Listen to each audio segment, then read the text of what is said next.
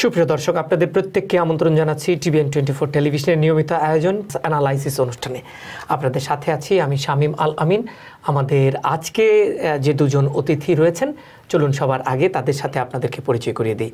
আমার সাথে রয়েছেন মাইনুদ্দিন নাসের এবং মোহাম্মদ মালিক।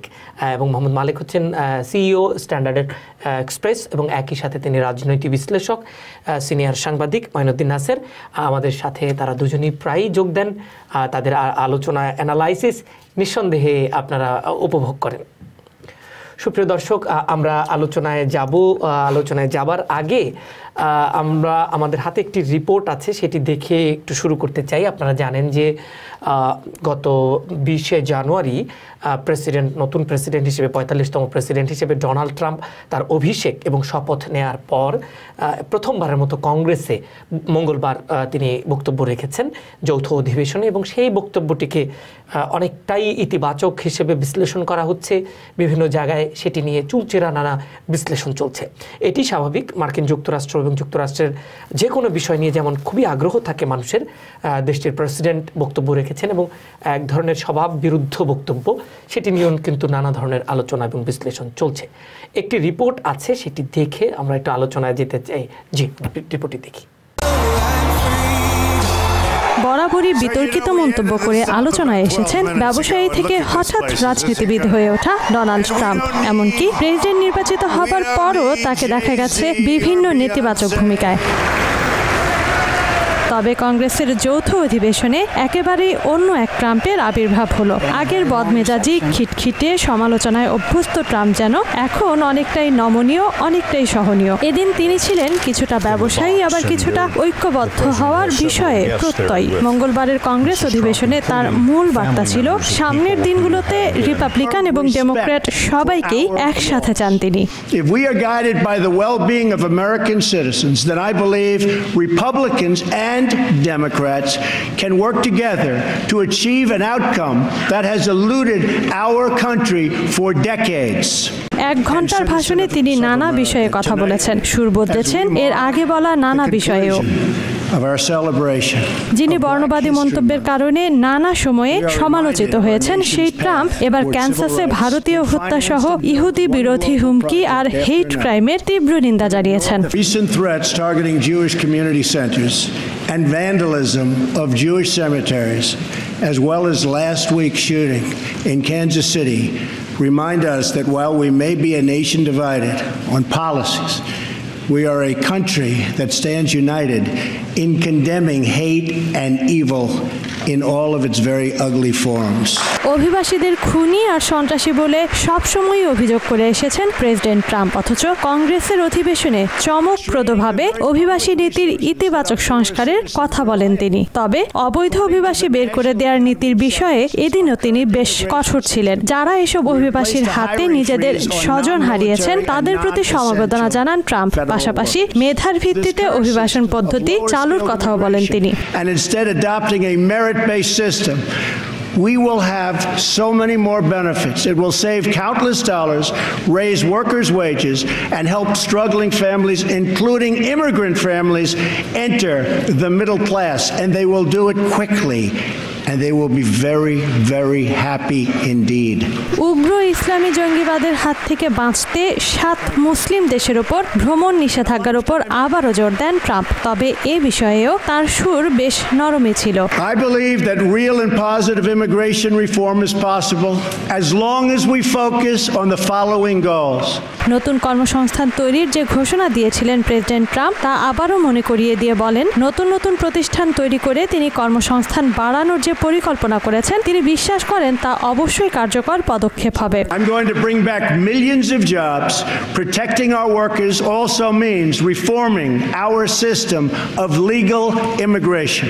নতুন বাজেটে প্রতিরক্ষা আর সামরিক খাতে বরাদ্দ বাড়ানোর কথা আবারও বলেছেন প্রেসিডেন্ট। অধিবেশনে সরাসরি কিছু না বললেও তিনি দাবি করেছেন কর আইন সংস্কার করে তার প্রশাসন বেশ উন্নতি করেছে। বলেন, এই আইন সংস্কারের ফলে মধ্যবিত্তদের উপর থেকে করের বোঝা অনেকটাই কমবে। The current outdated system depresses wages for our poorest workers and puts great pressure on taxpayers.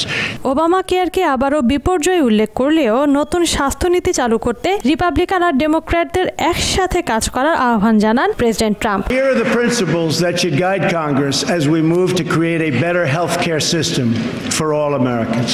First, we should ensure that Americans with pre-existing conditions have access to coverage and that we have a stable transition for Americans currently enrolled in the healthcare exchanges. আমেরিকার সব ভঙ্গুর অবকাঠামো নতুন করে তৈরির জন্য সরকারি ও বেসরকারি খাত থেকে $1 ট্রিলিয়ন মার্কিন ডলার সংগ্রহের প্রয়োজনীয় আইন পাশ করতে হাউস স্পিকারের দৃষ্টি আকর্ষণ করেন তিনি। সুষ্ঠু চাইল্ড কেয়ার নির্মাণে দু দলেরই সাহায্য চেয়েছেন প্রেসিডেন্ট, এমনকি তিনি নারী স্বাস্থ্য রক্ষায় বিনিয়োগ বাড়ানোর কথাও বলেন। শিক্ষাকে নাগরিক অধিকার আখ্যা দিয়ে নতুন স্কুল প্রতিষ্ঠার বিষয়ে বিল পাশ করতে কংগ্রেসের প্রতি আহ্বান জানান president Trump. I am calling upon members of both parties to pass an education bill that funds school choice for disadvantaged youth, including millions of African American and Latino children. Mexico সীমান্তে দেয়াল নির্মাণের প্রয়োজনীয়তা আবারও তুলে ধরেন Donald Trump. বলেন, এই দেয়াল নির্মাণ না করলে যে কেউ দেশে ঢুকতে পারবে আর অনেক বেশি মাদকও ঢুকবে আমেরিকায়। We'll soon begin the construction of a great wall along our southern border. অপরাধ কমানোর বিষয়ে বেশ প্রত্যয়ী ছিলেন ডোনাল্ড ট্রাম্প। শিকাগোতে গুলি করে হাজার হাজার মানুষ হত্যার নিন্দা জানিয়ে নতুন টাস্ক ফোর্স গঠনের জন্য বিচার বিভাগের প্রতি আহ্বান জানান তিনি। ট্রাম্পের এই পরিবর্তিত আচরণকে তার মার্কেটিং কৌশলের মতো নতুন কোনো কৌশল হিসেবেই দেখছেন অনেকে। তবে তার এই পরিবর্তন সত ও স্থায়ী হলে নতুন আশায় উজ্জীবিত হতে পারেন আমেরিকানরা। I am asking all members of Congress to join me in dreaming big and bold and daring things for our country. Tanzina অন্ত, TBN 24 নিউজ ডেস্ক। দর্শক, আমরা রিপোর্টটির মোটামুটি চৌম্বক অংশ আপনাদের সামনে তুলে ধরলাম। আমরা এই বিষয়টি নিয়ে মোহাম্মদ মালেক আপনার একটু বিশ্লেষণ চাই। আপনি রিপোর্টটির একেবারেই মোটামুটি আমরা বলতে পারি যে মূল বক্তব্যগুলো কিন্তু আমরা তুলে ধরেছি দর্শকদের জন্য, কি বলবেন আপনি? হ্যাঁ, ঠিক বলেছেন। খুব সুন্দর একটি রিপোর্ট হয়েছে, যেগুলো একেবারে প্রাইম অংশ তার বক্তৃতা, সেগুলো এসছে বিষয়গুলো আর কি। তো আপনাদের রিপোর্টের নামকরণটি খুব সুন্দর হয়েছে। আমি খুব অ্যাপ্রিসিয়েট করি যে কংগ্রেসে নতুন এক ট্রাম্প। তো আসলেই আমরা এতদিন ধরে যে ট্রাম্পকে দেখে আসছিলাম, তার বিভিন্ন বিষয়ে তার বক্তব্য একবার প্রাক নির্বাচনীকালীন সময় থেকে শুরু করে এবং তার যে আক্রমণাত্মক ভঙ্গি এবং তার উদ্ধত কথা বলার ধরন, সেগুলো থেকে বেরিয়ে এসে তিনি নতুন এক মানে ট্রাম্প হিসেবেই এই বক্তৃতায় নিজেকে প্রমাণ করেছেন। যেমন আমি যদি প্রথমেই ধরি তার বক্তৃতার ধরনটি, আমি বলবো যে তার বক্তৃতাটা প্রথমে বিষয়ভিত্তিক আলোচনা না করে আমি যদি এইভাবে দেখি যে এটি রিয়েলি একটি কাব্যিক, ছন্দময় এবং তার মধ্যে একটা স্টেটসম্যানশিপ ক্যাডেন্স দেখতে পেয়েছি, রিদমিক যেটা আর কি। তার বক্তৃতার বলার ধরন এটি এইভাবে আমি বলতে পারি। আরেকটি বিষয় যে রেঞ্জটা, তার যে বিষয়বস্তু, তিনি একেবারে ফ্রম ট্রেড থেকে defence, immigration and counter terrorism সব কিছু কিন্তু নিয়ে এসছেন বক্তৃতার মধ্যে। তেমনিভাবে তিনি কিন্তু অপটিমিস্টিক হিসাবেও নিজেকে প্রমাণ করার চেষ্টা করেছেন। সেটা তিনি আশার কথা বলেছেন বারবার। সেটা কীরকম?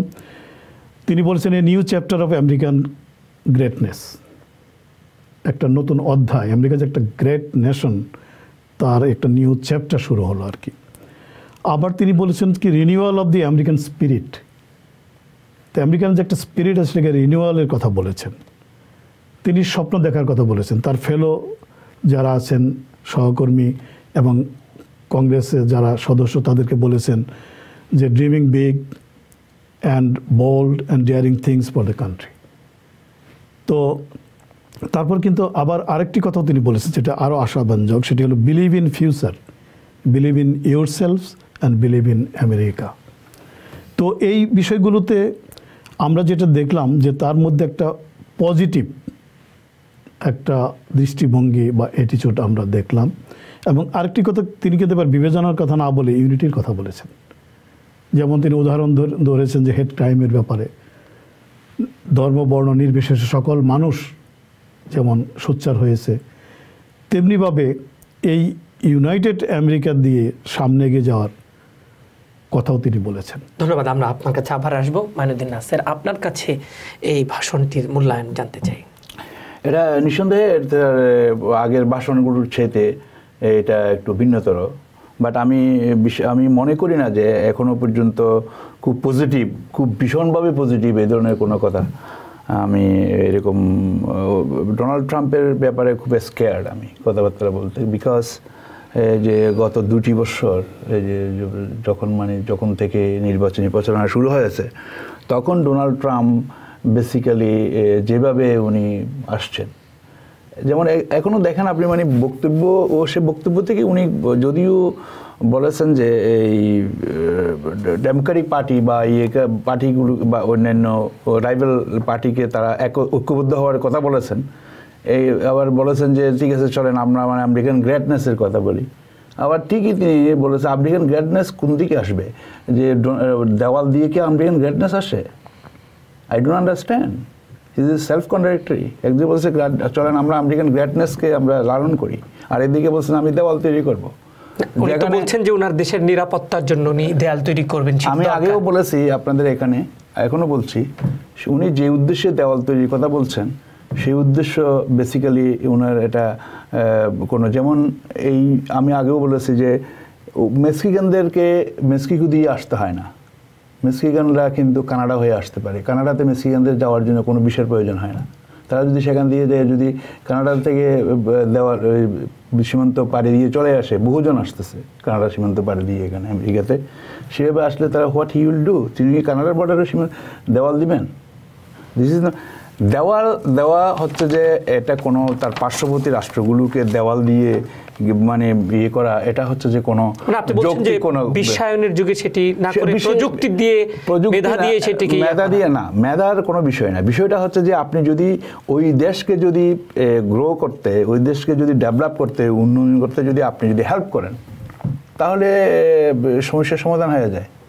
কারণ আপনি আপনার সম্পদ কিন্তু সারা বিশ্বের সম্পদ কোনো একটা বা দুইটা দেশের ভিতরে অ্যাকুমুলেশন করে, বা আমেরিকাতে যদি সম্পদ অ্যাকুমুলেশন করে, আপনি যদি অন্যান্য দেশে তার পার্শ্ববর্তী দেশগুলিকে যদি বলেন যে আপনারা এইভাবে চলবেন, এইভাবে করবেন, আপনারা আমি দেওয়াল দিয়ে দিব, আপনি আসতে পারবেন না, সেটা তো হয় না। এই দেওয়ালগুলো রাষ্ট্রের মধ্যে রাষ্ট্রকে বিভাজন করার এই দেওয়ালগুলি খাড়া নির্মাণ করেছে।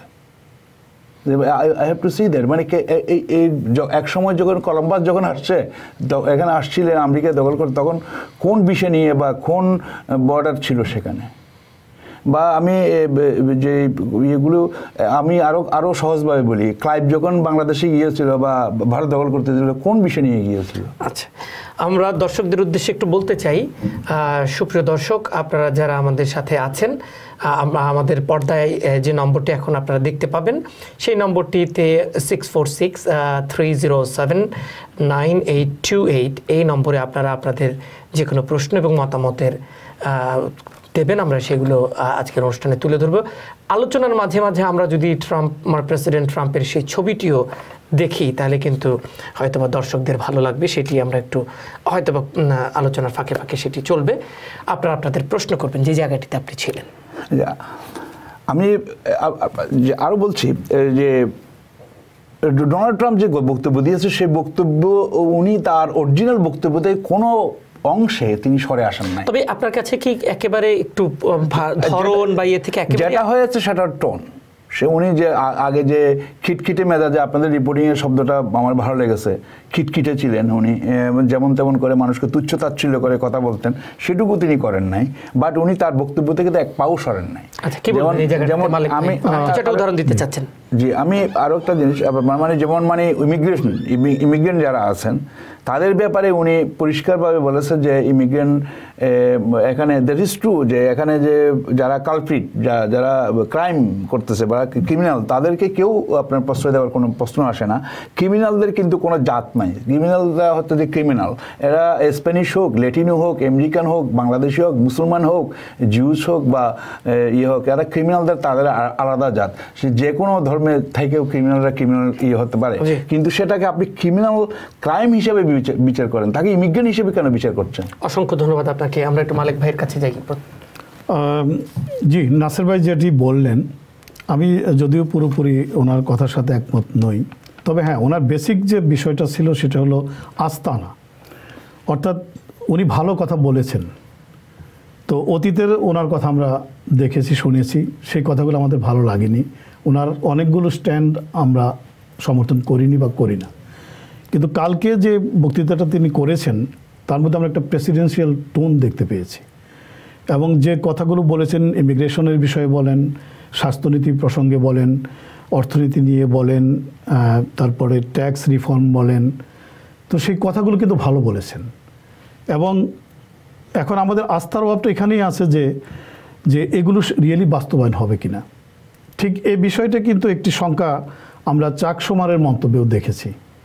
তো উনি কিন্তু বলেছেন যে তার বক্তব্য এবং বাস্তবতার মধ্যে মিল নেই। এই বক্তব্যের সাথে বাস্তবতার সম্মিলন ঘটিয়ে তাকে আস্থার জায়গাটি তৈরি করতে হবে আসলে। তো আসলে আমার মনে হয় যে সেটি ঠিক, এটি সময় বলবে যে আমরা কিন্তু এখন তার বক্তব্যটাকে সমর্থন করছি, এখন তার বক্তব্য আমরা বাস্তবেও দেখতে পাবো, সেই আশাটা করতে পারি। যদি আমরা বাস্তবতার সাথে তার বক্তব্যের মিল না পেই, তখন আমরা এটাকে সমর্থন করব। ধন্যবাদ আপনাকে। আমরা একটা ইয়েতে যাই। প্রিয় দর্শক, আমার মনে হয় একজন দর্শক আমাদের সাথে এর মধ্যে যুক্ত হয়েছেন। আপনার নাম এবং পরিচয় দিয়ে প্রশ্ন করুন। প্রিয় দর্শক, কে আছেন আমাদের সাথে? প্রিয় দর্শক, আপনার নাম এবং পরিচয় দিয়ে প্রশ্নটি করুন। আপনি শুনতে পাচ্ছেন? আপনার প্রশ্নটি করুন। জি, আসসালামু আলাইকুম। জি, ওয়ালাইকুম সালাম। আমি এখানে দুইজনকে প্রশ্ন করতে চাই। আমি এর আগে আমার একটা মতামত বলতে চাই যে ট্রাভের গতকালকে যে বক্তব্য ছিল, বক্তব্যের মধ্যে আমি কোনো পরিবর্তন দেখিনি। এটা দেখলাম শুধু পোশাকের পরিবর্তন আর একটু মানে অ্যাড্রেসিং এর কিছুটা ভাষার পরিবর্তন। যাই হোক, আমি যেটা বলতে চাইছিলাম যে মুসলমানদের বিরুদ্ধে ওনার যে এই অ্যাগ্রেসিভ যে মাইন্ড আছে এটার পিছনে কারণটা কি? দর্শক আমাদেরকে কি আপনাকে বুঝাবেন যে কারণটা কি, মূল কারণটা কি, মুসলমানদের অ্যান্টি এত বক্তব্য কেন? ধন্যবাদ আপনাকে নাসির ভাই। জি, ধন্যবাদ আপনাকে। না, আমি তো বলেছি যে ওনার তো টোনের পরিবর্তন হয়েছে, ওনার হয়তো একটা পলিশড একটা সফিস্টিকেশন এসেছে। এটা আপনি ঠিকই ধরেছেন যে সফিস্টিকেশন এসেছে। আমি জানি না আমাদের মালিক ভাই যেটা বলতেছেন যে আমার সাথে কি ডিফার করছেন, সেটা আমিও সেটা নিজে আই ওয়াজ নট, আমি কনফিউজ একটু। পুরোপুরি না, আরেকটা জিনিস হচ্ছে যে উনি না, আমি মানে এটা করতে পারি, উনিও একইভাবে বলতেছেন যে এটা আস্থার সৃষ্টি করতে হবে। আস্থা, উনি প্রত্যেকটা কথাই উনি মুসলমানদেরকে, আমি একটা কথা বলেছি যে ক্রাইমকে ক্রিমিনাল হিসেবে দেখতে হবে। ক্রিমিনালকে ধর্ম, বর্ণ বা জাতি হিসেবে আপনি বিচার করবেন কেন? ক্রিমিনালের কোনো জাত নেই। ক্রিমিনাল হচ্ছে যে মাফিয়া গোষ্ঠীর কিসের জাত? কোনো জাত ছিল? মাফিয়া যখন এসে মানুষ খুন করেছে, যখন এই করছে, তখন কোনো জাত? এখনো যারা মাদক ব্যবসা করে তাদের কি কোনো জাত? যে কোনো সন্ত্রাসী, যে কোনো সন্ত্রাসী, এনি সন্ত্রাসী আলাদা জাত। এটা কোনো ধর্ম, বর্ণ, ধর্ম যদি মানে সে সন্ত্রাস করতে পারে না। বর্ণ যদি মানে বা বর্ণ কোনো যদি কোনো বর্ণ বা কোনো ধর্ম বা কোনো কিছুই বলে নাই যে আপনি এটা চুরি করেন, আপনি এখানে মাদক দ্রব্য বিক্রি করে মানুষকে ইয়ে করেন, সেটা তো বলে নাই। ধন্যবাদ। কিন্তু ডোনাল্ড ট্রাম্প যে জিনিসটা করেছেন, তিনি হচ্ছেন যে এখন যেটা মাঠে যে বক্তৃতা করে, হাউসে কংগ্রেসে যাই তো সেই বক্তৃতা করতে পারে না, উনি সেটুকুই করেছেন। আচ্ছা, ধন্যবাদ। একজন দর্শক আমাদের সাথে আছেন। প্রিয় দর্শক, আপনার নাম পরিচয় দিয়ে একটু প্রশ্নটি করুন। Thank you. আসসালামু আলাইকুম, আমি মনসুর আলম বলছিলাম ম্যানহাটন থেকে। জি, মনসুর সাহেব বলুন।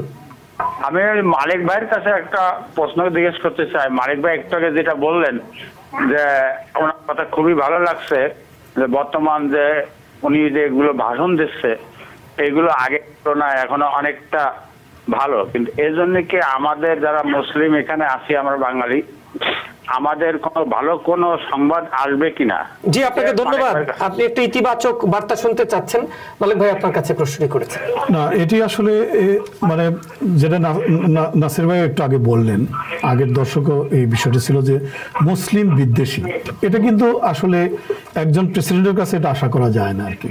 মানে কোন একটি ধর্ম তো আর কখনো বলেন, আমাদের অনেকগুলো কোন একটি ধর্ম তো আর সন্ত্রাসের কথা বলে না, নিশ্চয়ই যিনি সন্ত্রাসী যে ধর্মেরই হোক তিনি সন্ত্রাসী। কাজেই আস্তে আস্তে নিশ্চয়ই এগুলো বোঝার মধ্যে আসবে, আমিও বিশ্বাস করি যে বোধের মধ্যে আসবে। আরেকটি জিনিস হলো যে সেটা আমরা বাঙালি মুসলমানই হই আর যে কোনো ইমিগ্রেন্টই হোক না কেন, যদি এখানে আনলফুল কোনো অ্যাক্টিভিটিসের সাথে আমরা ইনভলভ না হই তাহলে কারো কোনো ক্ষতির আশঙ্কা আছে বলে আমি মনে করি। মানে কেউ কোনো অন্যায়ের সাথে যুক্ত না হলে তাহলে তার প্রতি কোনো অন্যায় আচরণ নিশ্চয়ই কোথা থেকে আসবে না। একজন দর্শক আছেন, আমরা একটু আপনার কাছে যেতে চাই। প্রিয় দর্শক, নাম পরিচয় দিয়ে প্রশ্নটি করুন। ওকে, জি, আমার নাম শাহ আহমেদ, আমি জামাইকা থেকে কথা বলছি। জি শাহ আহমেদ, বলুন। আমি কালকে যে বক্তৃতা দিচ্ছেন আমাদের প্রেসিডেন্ট, সেই বক্তৃতায় ভালো ভালো কথা বলেছেন, কিন্তু তার কথা এবং কাজের সাথে মিল হয় না। এবং যেটা চাকসুমারও বলেছেন, আমার অনুরোধ, তার দলের মধ্যে ভালো ভালো লোক আছে যারা ভালো জানে, তারা তাকে গাইড করতে হবে এবং সে যেন ভালোভাবে দেশ চালাবার জন্য সবকিছু করে। আর যদি কথাই বলে কিন্তু কথার সাথে যদি কাজের মিল না থাকে তাহলে এটা কেউ বিশ্বাস। জি, আপনাকে ধন্যবাদ। আপনি সম্ভবত একটা মতামত দিয়েছেন, আপনাকে ধন্যবাদ। আপনি সম্ভবত একটা মতামত দিয়েছেন, আপনার মতামতটা আমরা বুঝতে পেরেছি, আপনি অংশ নিয়েছেন, আপনাকে এর জন্য অসংখ্য ধন্যবাদ। আর যদি কোনো দর্শক থাকে আমরা একটু নিয়ে নিতে চাই। প্রিয় দর্শক, কে আছেন আমাদের সাথে? জি, আমরা একটু শুনতে চাই কে আছেন। প্রিয় দর্শক, নাম পরিচয় দিয়ে প্রশ্নটি করুন। আসসালামু আলাইকুম, আমার নাম শেখ আসলাম মিঠু, আমি আটলান্টিক সিটি থেকে বলছি, নিউ জার্সি। জি, বলুন মিঠু ভাই। কথাটা হলো যে এই যে সৌদি আরবের দাদারা এই আমেরিকাতে মুসলমান সম্বন্ধে এত প্রোটেস্ট আজে বাজে কথা বলে, ওরা কেন ওই চামচারা কেন কিছু বলে না? আচ্ছা, ধন্যবাদ আপনাকে। তারপর হলো শোনেন, একটা শেষ করিনি। দ্বিতীয় কথা, শেখ হাসিনা যত মা বোনেদের উপর অত্যাচার করছিল, রাজাকাররা তাদের বিচার করছিল, আমেরিকায় কেন প্রোটেস্ট করছিল? তাহলে এই সমস্ত মুসলমান, তারা তো মুসলমান। জি, আপনাকে ধন্যবাদ। আমেরিকা কেন এইসব রাজাকারদের সাপোর্ট করছিল? জি, ধন্যবাদ আপনাকে, ধন্যবাদ। আপনি, জি মালিক ভাই, এই বিষয়টা যদি ছোট করে একটু বলেন। আসলে বিষয়টা হলো এরকম যে সৌদি আরবকে তো আমেরিকা তাদের বন্ধু রাষ্ট্র মনে করে, কাজে বন্ধুর পাশে বন্ধু থাকে। তো আমরা শুধু রিলিজিয়াসলি নেব না, আমরা যে কোনো অন্যায়ের বিরুদ্ধেই কথা বলি এবং যে কোনো ভালো কাজকে সমর্থন করবো, সেটাই যেন আমাদের পলিসি হয়। আর সন্ত্রাসী, যিনি টেরোরিস্ট তার পরিচয় নেই, তার বিরুদ্ধে আমরা কথা বলবো। আর একটা ধর্মীয় সাইনবোর্ড দিয়ে কাউকে মানে কন্ডেম করা, সেটা আমরা সমর্থন করি। তার মানে সন্ত্রাসীর পাশে কেউ থাকে না। এরপরে যে প্রশ্নটি আছে, আমরা নাসির ভাই আপনার কাছে আসবো। আপনি কে আছেন? প্রিয় দর্শক, কে আছেন? হ্যালো, জি জি বলুন। আসসালামু আলাইকুম। ওয়ালাইকুম সালাম। আমরা মালিক ভাই, নাসির ভাইয়ের কাছে একটু জানতে চাইছি যে আমরা তো মাল্টিপল ভিসায় এই দেশে আসছি, কয়েক বছর হয়ে গেছে। আমার বাচ্চা 7 গ্রেডে পড়ে এবং আমি এখানে আছি। আমরা তো মুসলমান, এখন কি আমার বাচ্চা এই দেশে পড়াশোনা করতে পারবে না আমাদেরকে চলে যেতে হবে? কারণ আমরা তো মুসলমান না। এটা নাসির ভাই একটু বলবেন, আপনি কিসে আছেন? মাল্টিপল ভিসায়? মাল্টিপল ভিসা বলেছেন উনি, আমি শুনেছি। উনি আপনি মাল্টিপল ভিসায় থাকেন আর যে যদি সিঙ্গেল এন্ট্রি ভিসাতে থাকেন, আপনি যদি স্ট্যাটাস হারান, আপনার থাকার সুযোগ নাই। আপনি মানে আপনাকে এটা কোনো প্রসেসে আপনাকে থাকতে হবে এবং এর সাথে ধর্মের কোনো সম্পর্ক নাই। আর ভিসা আপনাকে এখানে থাকার অনুমতি দেয় না, আপনার এখানে ভ্রমণের অনুমতি দেয়। আপনাকে থাকতে হলে আপনাকে বৈধভাবে থাকতে হবে, বৈধ যে কোনো একটা পন্থা আপনাকে অবলম্বন করতে হবে। সে কি পন্থা অবলম্বন করবেন, আপনি কোনো একটা অ্যাটর্নি বা আমাদের কাছে যদি আসেন যারা করে, তাদের কাছে আপনি মানে যেতে পারেন আর কি, তাদের পরামর্শ নিতে পারেন। অসংখ্য ধন্যবাদ আপনাকে নাসির ভাই, আপনি চমৎকার তাকে পরামর্শ দিয়েছেন। এরপর কে আছেন? প্রিয় দর্শক, আপনার নাম পরিচয় দিয়ে প্রশ্নটি করুন। প্রিয় দর্শক, কেউ কি আছেন আমাদের সাথে? নাহলে আমরা একটা বিরতিতে যেতে চাই, যদি কোনো দর্শক না থেকে থাকেন আছেন আমরা একজন দর্শককে নিয়ে। জি, আপনি নাম পরিচয় দিয়ে। জি, ওয়ালাইকুম আসসালাম। জি, আমি মুন্নি বলছি ব্রঙ্কস থেকে। জি, আচ্ছা, আমার হচ্ছে যে আমার হাজবেন্ড অ্যাজ এ ডক্টর, সে এখন F1 F2 ভিসায় আছি আমরা। তো এই যে বলছে বারবার যে H1 ভিসা বা J1 ভিসাতে প্রবলেম হবে, এটা কি আসলে কোনো প্রবলেম হবে? বিকজ আমার হাজবেন্ড রেসিডেন্সি অলরেডি পেয়ে গেছে। আমার আরেকটা কোশ্চেন, সেটা হচ্ছে এই অবস্থায় মানে আমার হাজবেন্ডের রেসিডেন্সি হয়েছে, তো জুলাই মাস থেকে ওদের রেসিডেন্সি স্টার্ট হবে অ্যাজ ইউজুয়াল, যেহেতু ওর ডাক্তার, ওর একটা সিস্টেমে। তো ইন দ্য মিন টাইম আমি কি দেশে যেতে পারি? আপনি মানে আমি জানি না আপনার মানে F1 বিষয়ে আপনি স্ট্যাটাস আছে কিনা। স্ট্যাটাস আপনার F1 বা F2 স্ট্যাটাস থাকবে তখন পর্যন্ত, যতক্ষণ পর্যন্ত আপনি এডমিশন থাকবে। আপনার এডমিশন না থাকলে আপনার স্ট্যাটাস থাকবে না। আর আপনাকে আমি F1 F2 থেকে অলরেডি J1 এ চলে গিয়েছি। আপনি J1 এ গেলে আপনি আসার কোনো নিশ্চয়তা নাই। আপনার J1 এ যদি যায়, আপনার আশা করি আপনাকে আবার বিষয় নিয়ে আসতে হবে, এবং এখানে আপনাকে কোনো বা প্যারোল, আপনি অন্য কোনো প্রসেসে গিয়ে আপনাকে প্যারোল নিয়ে যেতে হবে। আমার মনে হয় আপনি আপনার আইনজীবীর সাথে কথা বললে সবচেয়ে ভালো হবে। আমরা একটা ছোট্ট বিরতিতে যাই, ফিরে এসে বাদবাকি সময়টা নানা বিষয়ে আলোচনা করা যাবে। সুপ্রিয় দর্শক, আপনাদের প্রত্যেককে আমন্ত্রণ জানাচ্ছি আরও একবার TBN অ্যানালাইসিস অনুষ্ঠানে। আমরা চাইছি আপনারা প্রশ্ন করুন এবং আমরা আপনাদের প্রশ্নের উত্তর দেওয়ার যথাযথ চেষ্টা করব। আমাদের যে পর্দায় যে নম্বরটি উঠবে সেই নম্বরটিতে আপনারা 646-307-9828 এই নম্বরে আপনাদের প্রশ্নটি করবেন। আমরা সাধ্য অনুযায়ী চেষ্টা করব। যদি কোনো দর্শকের প্রশ্ন থেকে থাকে তাহলে আমরা নিয়ে নিতে চাই, নাহলে আমরা আরেকটি প্রতিবেদন আছে সেটি দেখব। আমরা নিয়ে নিতে চাই একটু, যদি আমাদের দর্শকদেরকে একটু সুযোগ দিয়ে আমরা পরে আবার আলোচনায় যাওয়া যাবে। কে আছেন দর্শক? প্রিয় দর্শক, আপনার নাম পরিচয় দিয়ে প্রশ্নটি করুন। আমার নাম হচ্ছে রতন। জি, আমি হোয়াইট প্লেন্স থেকে বলতেছি। জি, বলুন। আমি 8 বছর আগে এই দেশে আসছিলাম, আমার কোনো কেস নেই। তো গতকালকের প্রেসিডেন্টের আশ্বাসের পরে এখন এই মুহূর্তে কি asylum করার প্রয়োজন আছে কিনা? মানে asylum ছাড়া আপনি কিভাবে থাকতে চান, এটা নাসির ভাই একটু যদি আমার কিছুই নেই।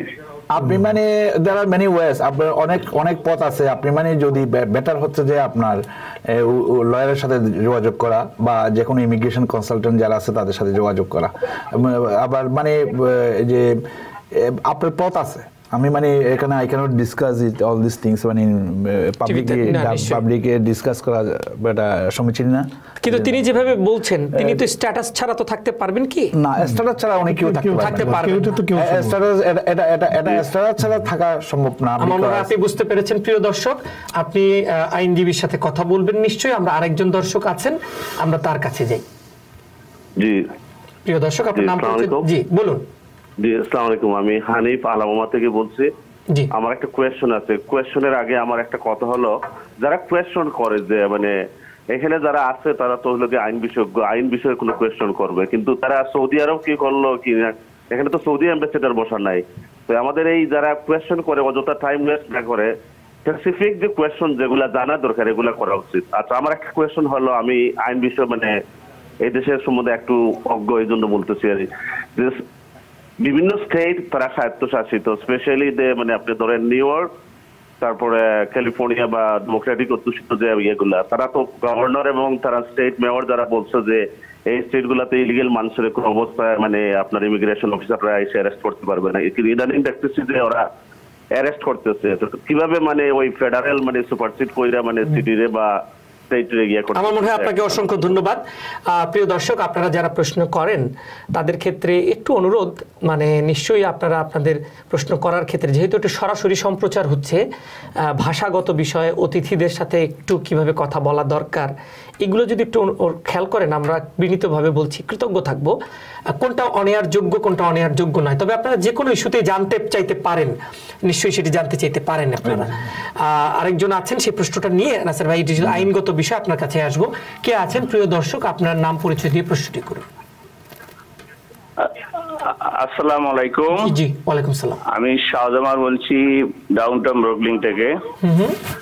আমার একটা প্রশ্ন হচ্ছে যে কয়েকদিন আগে ধ্বংস করে দিল, এরা কোন ধরনের সন্ত্রাসী?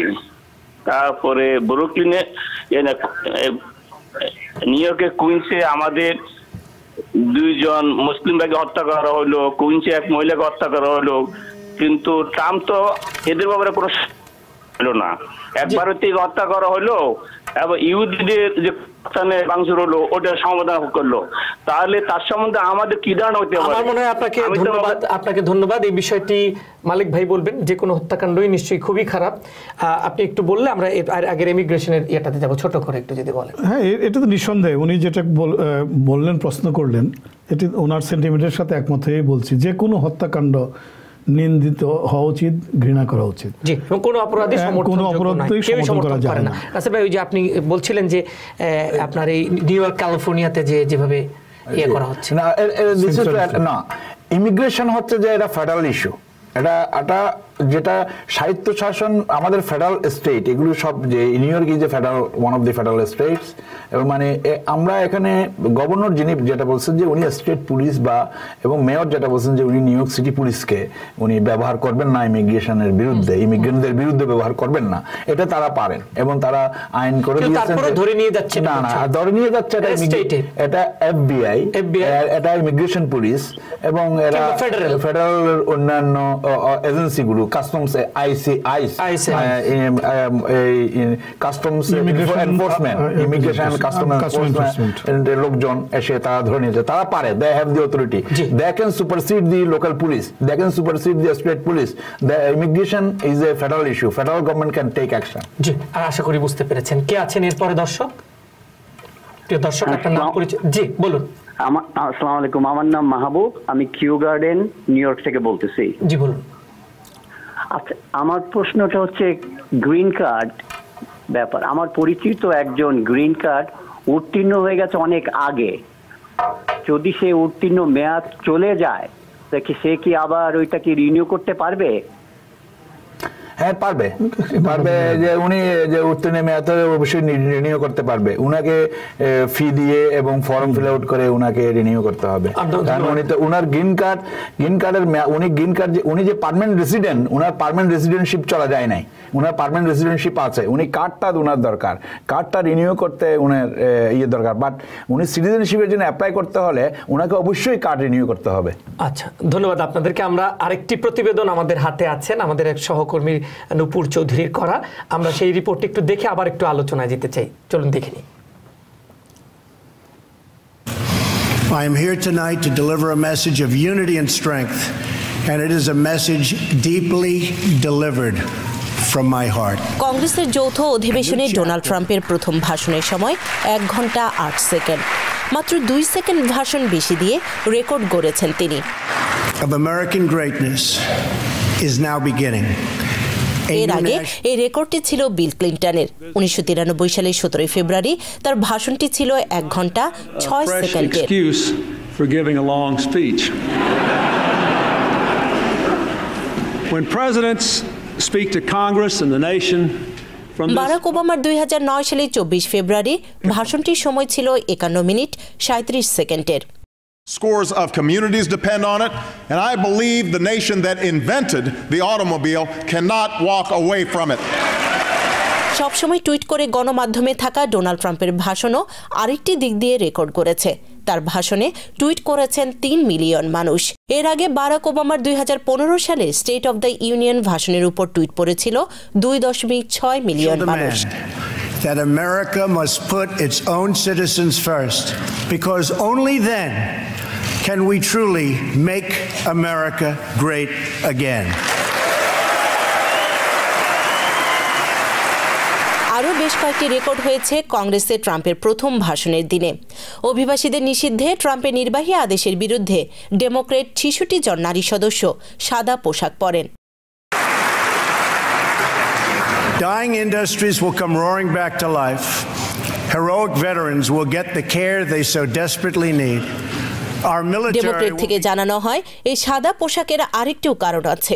বিভিন্ন সময়ে নারীদের নিয়ে বিভিন্ন বিতর্কিত মন্তব্য করেছেন ডোনাল্ড ট্রাম্প। সেই মন্তব্যের প্রতিবাদী তারা এমন পোশাক পরেছেন বলে জানিয়েছেন তারা। William Ryan Owens.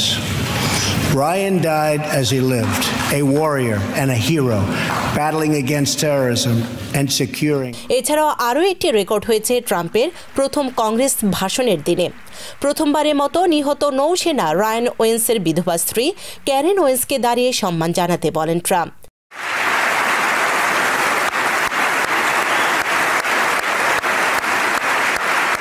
মার্কিন কংগ্রেসে প্রেসিডেন্ট ডোনাল্ড ট্রাম্পের প্রথম ভাষণের দিনের প্রেসিডেন্টের সম্মানিত অতিথি হিসেবে কংগ্রেসে উপস্থিত ছিলেন উইলিয়ামের স্ত্রী ক্যারেন ওয়েন্স। ডোনাল্ড ট্রাম্পের কন্যা ইভাঙ্কা ট্রাম্পের সঙ্গে আসন গ্রহণ করেন তিনি। ইয়েমেনে আল কায়েদায় হামলায় নিহত হন Ryan. Who reconfirmed that, and I quote, Ryan was a part of a highly successful raid that generated large amounts of vital intelligence. Nupur Chowdhury, TBN 24, new York. Our enemy. Ryan's legacy is etched into দর্শক রিপোর্টটি দেখছিলেন, আমরা প্রতিক্রিয়া চাই মালিক ভাই আপনার কাছ থেকে। আসলে মানে 2 সেকেন্ড সময় বেশি ভাষণ দিয়েছেন তিনি, রেকর্ড। আরো কয়েকটা ছোট ছোট আরো কয়েকটা রেকর্ড না, আসলে তো উনি তো সেই শুরু থেকেই অনেকগুলো রেকর্ড তৈরি করেছেন, তার সবকিছুই রেকর্ড। কাজেই রেকর্ড হওয়াটাকে আমি খুব একটি বৈশিষ্ট্যপূর্ণ বিষয় মনে করছি না। মনে করছি যে জিনিসটা তিনি কি বলেছেন এবং সেই বলার প্রেক্ষিতে তিনি কি কাজ করেন, সেটাই প্রকৃত রেকর্ড হবে যদি তার কথার সাথে মিল রেখে তিনি বাস্তবেও সেই কাজগুলো করেন। আমেরিকাকে গ্রেড করবেন নিঃসন্দেহে, আমাদের কোনো আপত্তি নেই। না, আমাদের আপত্তি থাকবে না, আমরা সমর্থন করি। আমেরিকা থাকবে শ্রেষ্ঠ। এবং তিনি আরেকটি কথা বলেছেন যে সবার আগে ইউএস সিটিজেন। নিশ্চয়ই, নিঃসন্দেহে, কারণ একজন ন্যাশনালিস্ট লিডার হিসাবে তো সব নেতাই চান কাউকে বাদ দিয়ে নয়, কিন্তু সেইখানে কোনো ডিসক্রিমিনেশন থাকবে না, কোনো ডিভিশন থাকবে না। ইউনাইটেড করতে হবে পুরো জাতিকে, স্ট্রেংথেন করতে হবে, সেটি ট্রু লিডারের কাজ। এবং কাউকে মানে কোনো কিছু যদি প্রবলেম থাকে সেটা সলিউশন হবে। লিডারের কাজ হলো প্রবলেম সলিউশন করা, লিডারের কাজ কিন্তু ব্লেম করা নয় আর কি। কাজে এই সব কিছুই যখন তিনি করতে পারবেন তখন তিনি আসল রেকর্ড করবেন বলে আমার মনে হয়। ধন্যবাদ। আমরা নাসির ভাই আপনার কাছে যাবার আগে ছোট ছোট কয়েকটি জিনিস আপনাদেরকে বলতে চাই। মঙ্গলবার কংগ্রেসের যৌথ অধিবেশনে দেয়া প্রেসিডেন্ট ডোনাল্ড ট্রাম্পের ভাষণকে খুবই ইতিবাচক বলেছেন 57% মানুষ। কেবল তাই নয়, প্রেসিডেন্ট ট্রাম্পের নেয়া নানা উদ্যোগকে বা নীতিকে 69% মানুষ বলছেন সঠিক। যেসব নাগরিক ভাষণ দেখেছেন তাদের উপরে এই বিশ্লেষণটা করেছে তাৎক্ষণিকভাবে। এবং CNN এবং ORCর এটা জরিপ, একটু পাদটিকা আছে সাথে। CNN এর পক্ষ থেকে বলা হয়েছে যে রিপাবলিকান প্রেসিডেন্টদের ভাষণ রিপাবলিকানরাই বেশি দেখে, আর ডেমোক্রেটদেরটা ডেমোক্রেটরাই দেখে। সুতরাং এইটার সেটার উপর একটা প্রভাব পড়েছে কি পড়েনি, তারপরেও এটি কিন্তু অত্যন্ত ইতিবাচক। মানুষ, বেশিরভাগ মানুষ তাকে ভালো চোখে দেখছে। এটা আপনি মানে এখানে যে প্রশ্ন তুলেছেন সেটাই এর মধ্যে উত্তর নিহিত, যে রিপাবলিকানরা বেশি দেখেছে এবং যারা দেখেছে তারা ইতিবাচক বলেছেন। তা রিপাবলিকানদের মধ্যে আপনি জানেন আজকে নিউ ইয়র্ক টাইমসে রিপোর্ট, আজকে ওয়াশিংটন পোস্টের রিপোর্ট, তারা অবশ্যই এই সন্দিহান প্রকাশ করে, তারা সন্দিহান এই যে এই রিপোর্টের এই কতটুকু বাস্তবায়ন হবে। কারণ ডোনাল্ড ট্রাম্প যেই কথাগুলি বলেছেন সেখানে সেগুলি মেকানিজম ইমপ্লিমেন্টেশন কীভাবে করবে কোনোটারই উনি দেন নাই। উনি শুধু প্রাইভেট টকসে বলেছেন যে এখন this is the high time to go for compromise with about immigration. কিন্তু এখন যে সেই ইমিগ্রেশনের কম্প্রোমাইজটা কি, হোয়াট ইজ দ্যাট, একটু পরিষ্কার হলে সাধারণ মানুষ আশ্বস্ত। একজন দর্শক আছেন, প্রিয় দর্শক আপনার কাছে যাচ্ছি, আপনি নাম পরিচয় দিয়ে প্রশ্নটি করুন।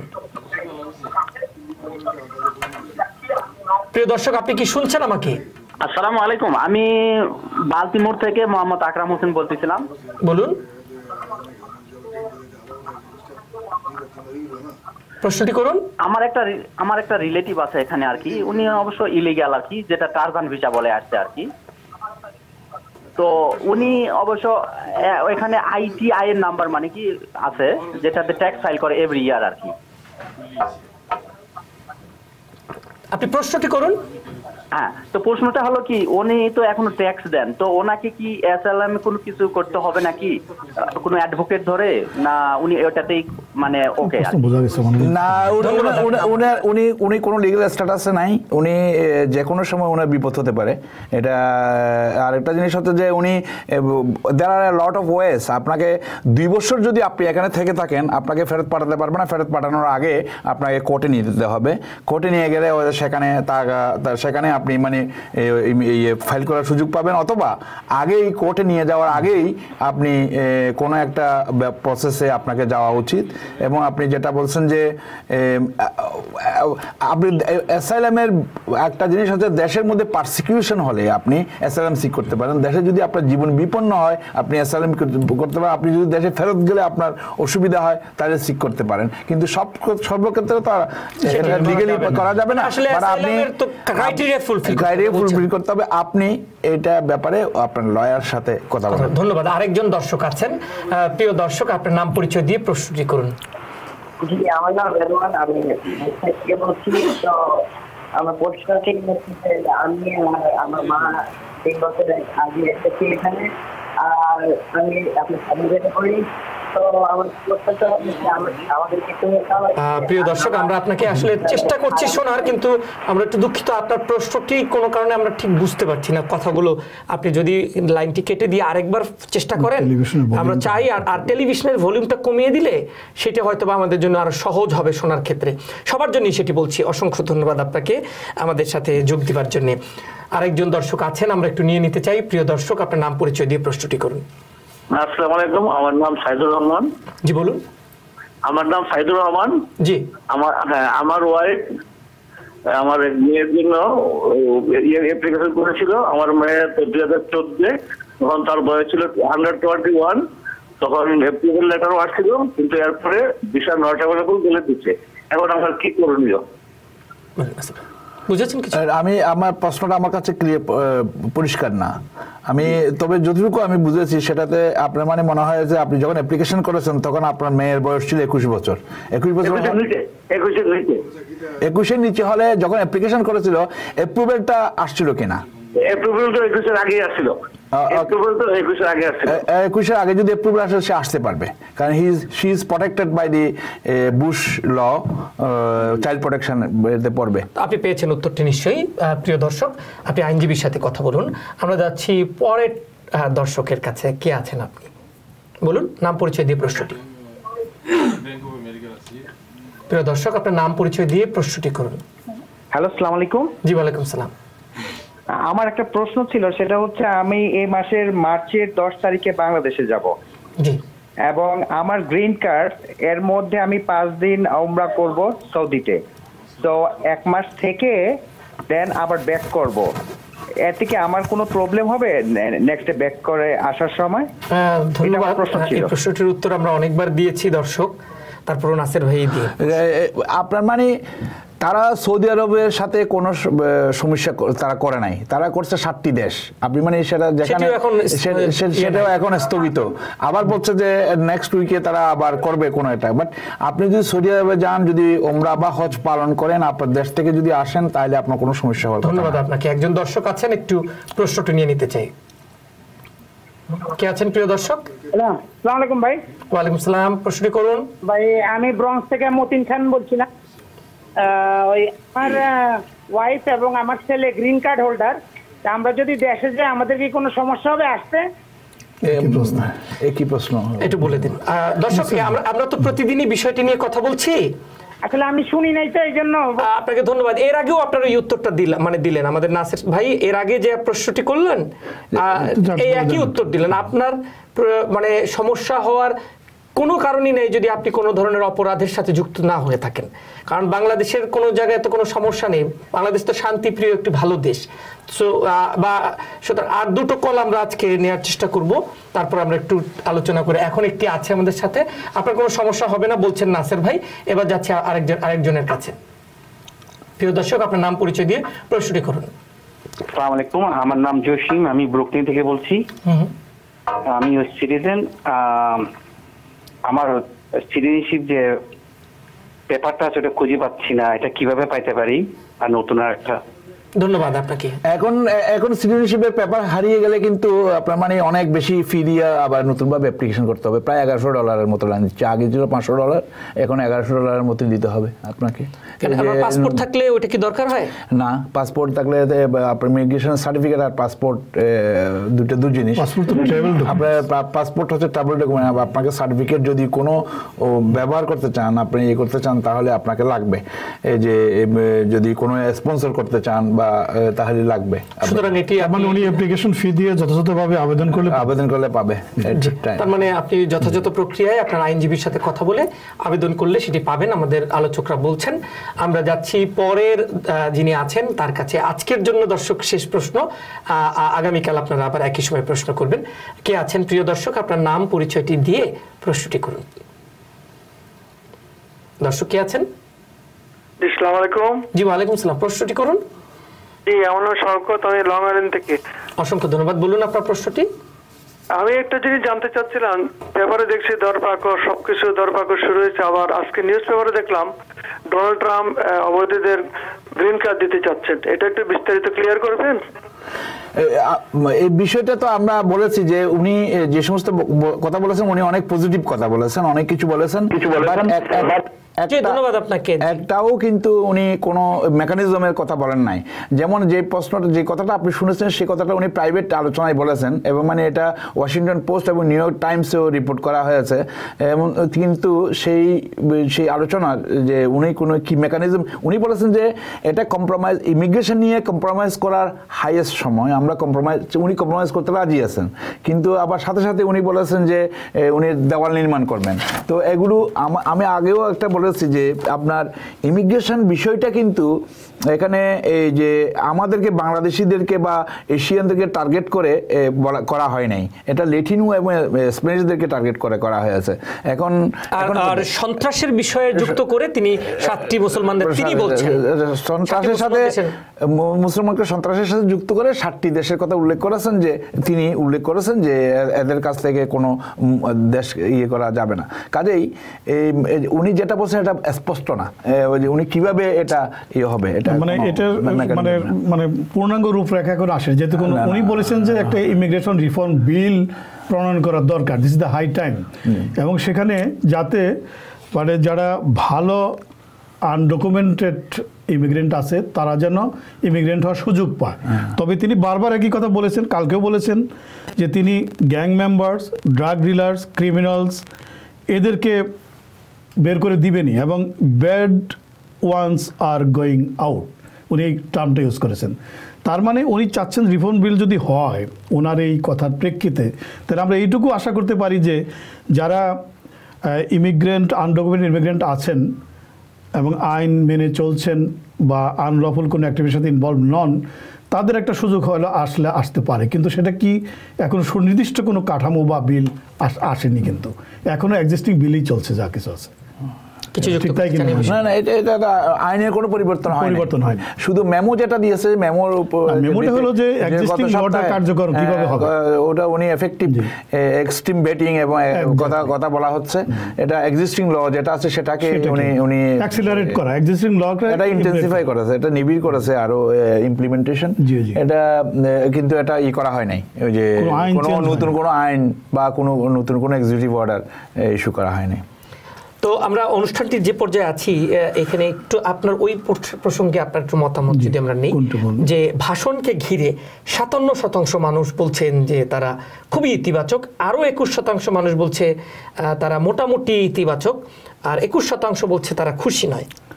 আচ্ছা, এটা আমার কাছে যেটা মনে হয়, আপনি একটু আগে যেমনটি বলেছিলেন যে যেহেতু প্রেসিডেন্ট রিপাবলিকান, যারা ওয়াচ করেছে তারাও রিপাবলিকানই বেশি, যার ফলে সমর্থন বেশি হওয়ার কথা।